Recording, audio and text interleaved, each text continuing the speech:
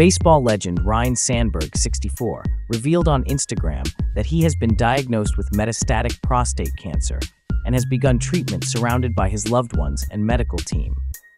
The Hall of Famer, known for his stellar career with the Chicago Cubs, is receiving an outpouring of support from the baseball community. Sandberg, who won the National League MVP title in 1984, is admired for his resilience and fighting spirit as he confronts this formidable opponent.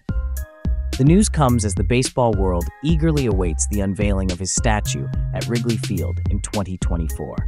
Despite the diagnosis, Sandberg's determination and courage continue to inspire as he embarks on this challenging journey.